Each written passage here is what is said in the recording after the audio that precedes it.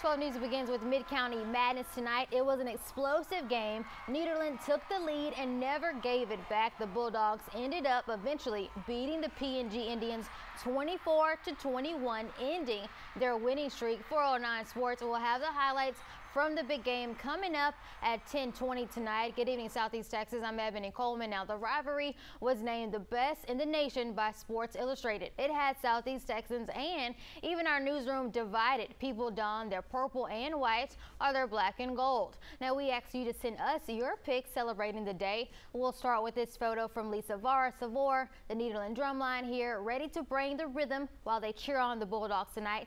And Tara Landry is bringing the purple pride. Now, these Indians were all decked out and they were ready to go.